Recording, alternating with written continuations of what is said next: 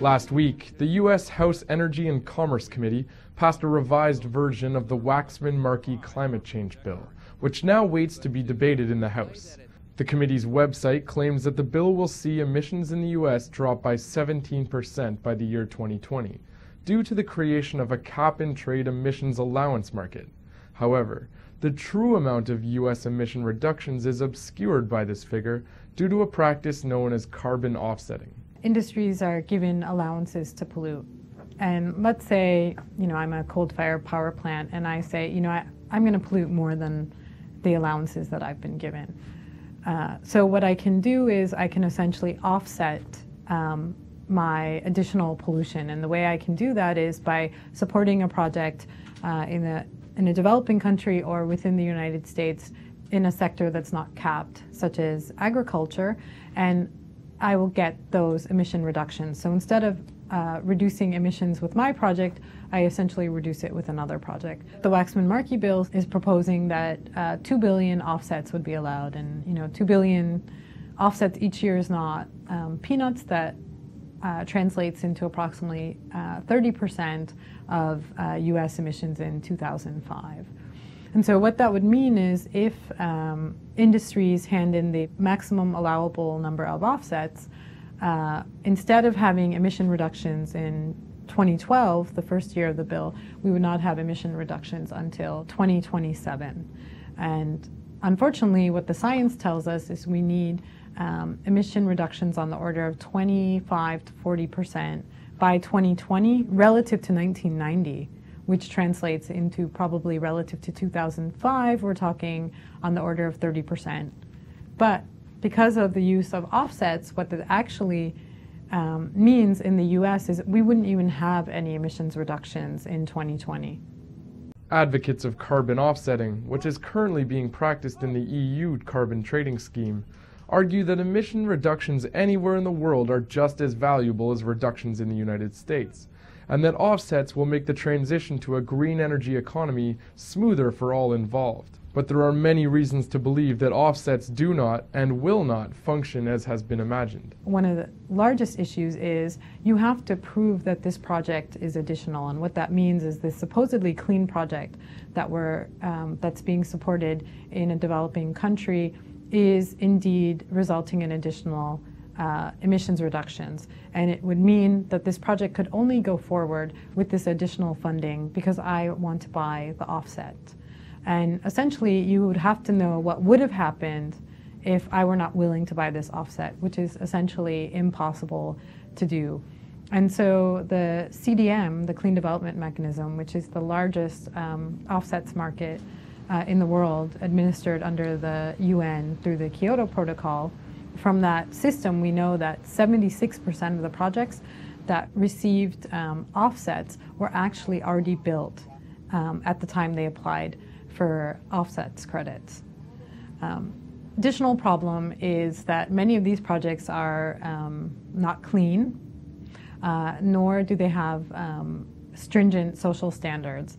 And in fact, 27% of the projects are large hydro projects. Hydro is not necessarily clean, it's not a new technology, so it shouldn't be funded under such a program.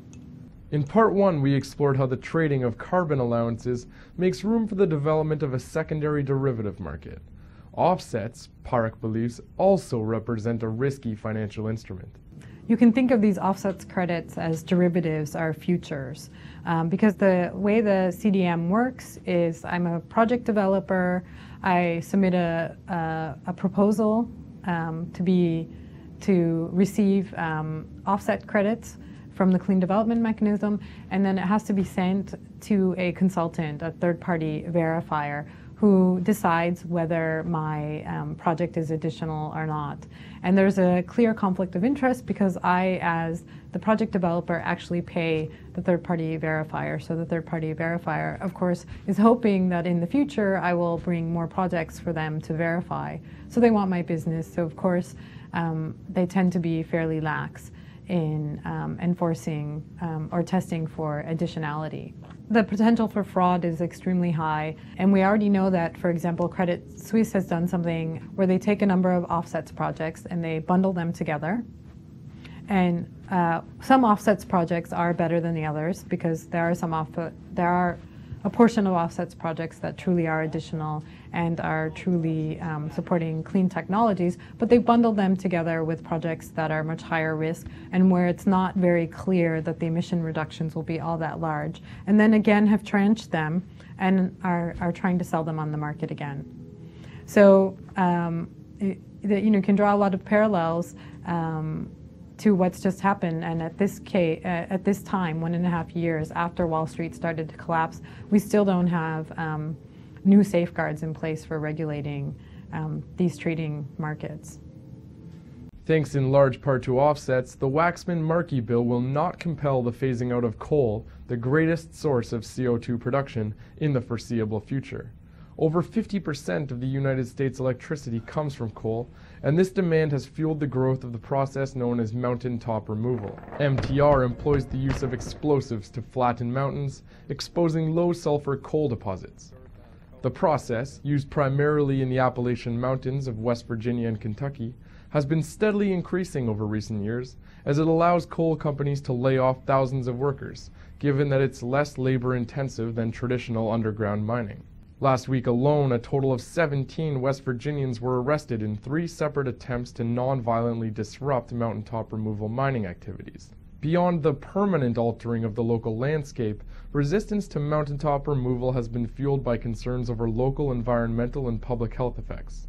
While offsets would permit continued coal extraction in the U.S., the practice has also come under fire for the ostensibly green projects they finance abroad. Shaoxi project in China, this project, although it was completed at the time of application, was awarded offsets credits, and there are very minimal environmental and social standards that these projects must meet, and one of those is to actually meet with affected communities, and this was not done. So what we essentially have is a project that is not additional and displaced people who were not informed of any of their rights before this happened.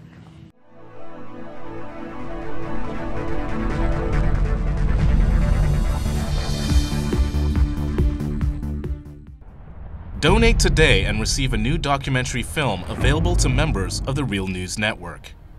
The History of the National Security State with legendary author Gore Vidal.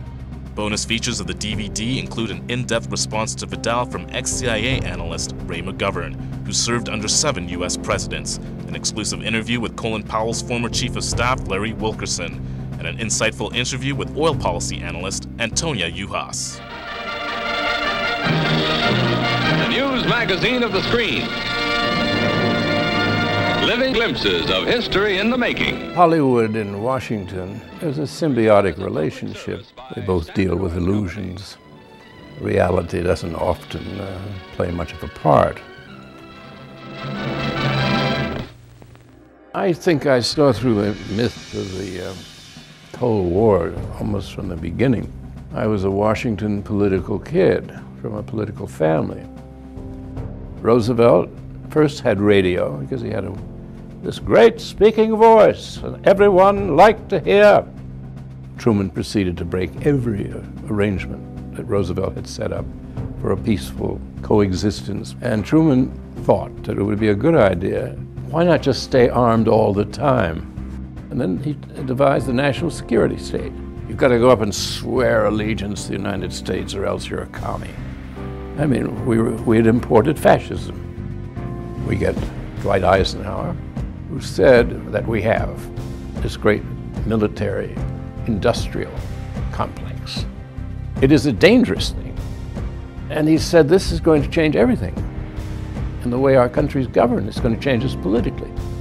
Along comes Jack Kennedy, who wanted to make his mark, believed in the Cold War. But he said, in this kind of politics, it is the appearance of things that matters. I think everybody should take a sober look at the world about us. The national security state still exists, only it isn't communism anymore, it's terrorism.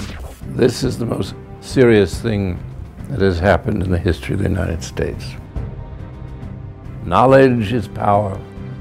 We need an honest news system. We need the real news.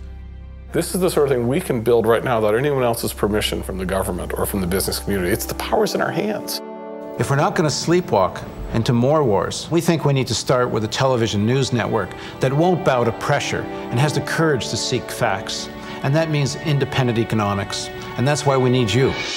Make a tax-deductible donation now of at least $10 a month or a one-time give of at least $75. As a thank you for your support, we will send you the new documentary film, The History of the National Security State.